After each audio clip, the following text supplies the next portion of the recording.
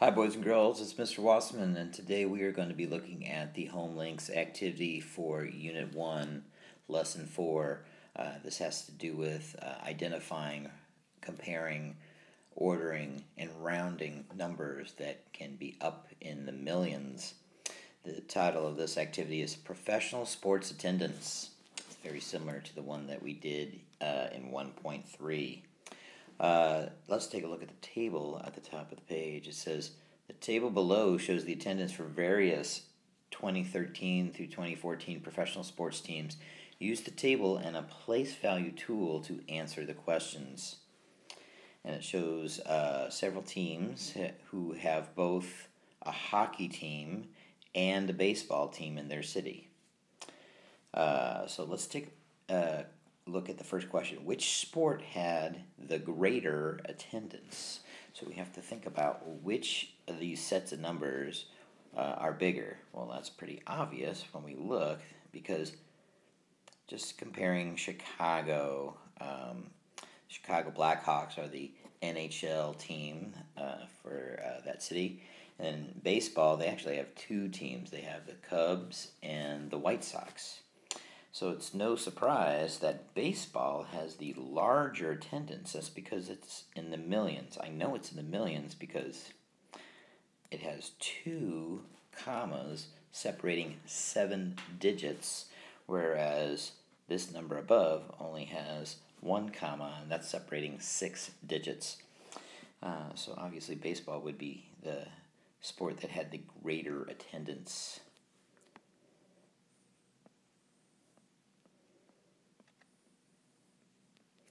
So now it's asking us to round the attendance of hockey games, but it's asking us to round them to different place values, nearest 100,000 and nearest 10,000. So let's look at Chicago again. Chicago's hockey attendance was 927,545. Now, that's sometimes useful to just round to the nearest 100,000, but sometimes we want an estimate to be a little bit more specific. So let's first start with the 100,000. So I'm going to use my roller coaster model. My roller coaster model has a hill, and on both sides of that hill I need to find the groups of 100,000 that the number 927,545 falls between. Well, it starts with a 9, so I'm going to start with 900,000. So on the left-hand side of this hill, I'm going to write 9 with 5 zeros behind it, 900,000. Well, what number comes after 9? Well, that would be 10. So on the other side, I'm going to write 10 hundred-thousands. 10 hundred-thousands. 1, 2, 3, 4, 5, 6, 7. Now, as you can see, 10 hundred-thousands, that first part has 4 digits on the left-hand side of that comma, which tells me I need another comma because I separate place values, digits in a large number, every 3 digits with a comma. So I'm going to interject another comma right here. So as you can see, when you go beyond 900,000, when you have 10 hundred-thousands, that's the same as saying 1 million. So what's the halfway mark between 900 and 1,000? Well, that would be 950.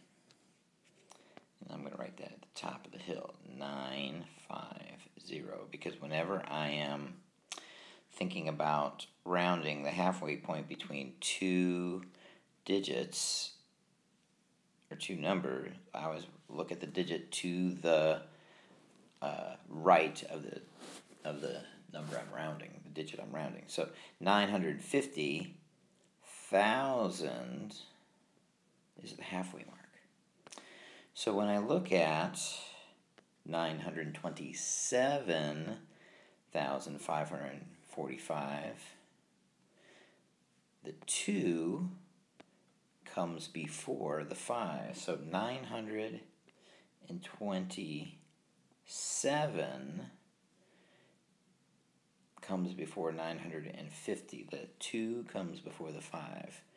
So the 927,545 would live on the left-hand side of the hill.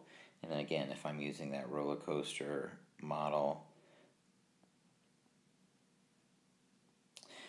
it hasn't made its way up the hill enough to clear the halfway point, so it's going to slide back down.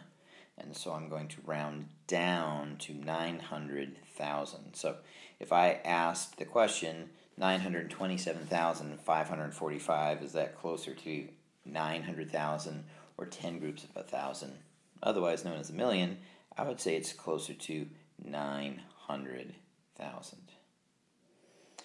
Now, I'm going to take that same number, 927,545, and I'm going to round it a different way, just to the nearest 10,000.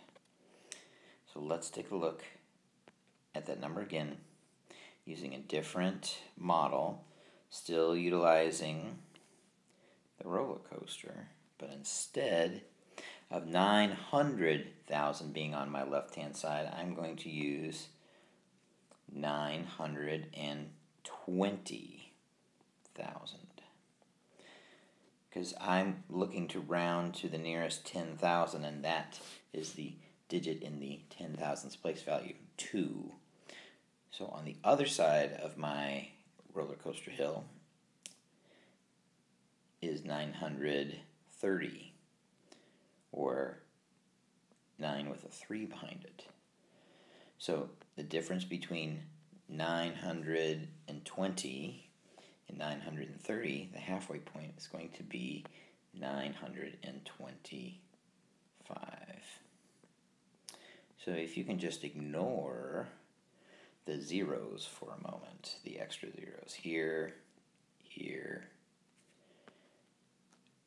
and here, we are comparing 920, 925, and 930. So the number of folks who attended a Blackhawks game in the 2013-2014 season was 927 and some change, as I like to say, 927. So 925 is right here. So 927 would be somewhere over here, because 27 is bigger than 25.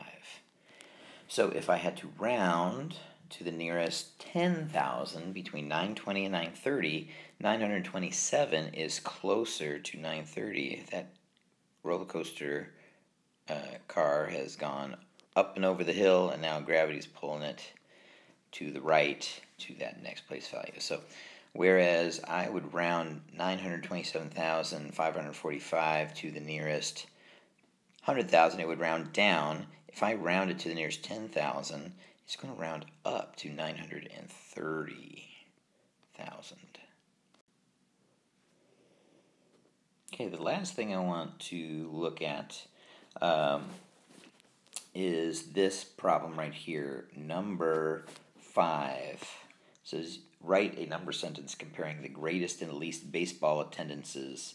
Use less than, greater than, or equal to. Okay, so greatest and least baseball attendances. So I would look at the table up at the top and look for the number that's the biggest and look for the number that is the smallest. Okay, so the biggest number in the millions starts with a 3, and that number is 3,565,718. So Philadelphia. Okay. The Philadelphia Phillies had the largest attendance for baseball. So I'm going to write that number down right here. 3,565,718. Now, since I started with the largest number first, I'm going to put the greater than symbol, that alligator has got his mouth open to the large number. So now what I have to do is I have to find the smallest number in the millions. So the smallest number in the millions starts with a 2, and it's the Washington team. It's the Washington Senators, I believe, is the baseball team. 2,370,000. That's compared to Chicago's 2,800,000 and some change. So I'm going to write this number down here. 2,370,794. So that is how I would write a number sentence comparing the largest amount to the smallest amount. I just have to use the right symbol. Okay? Please take a few moments to try the rest of the problems. If you have questions, please reach out to me. Otherwise, we will talk again soon. Thanks.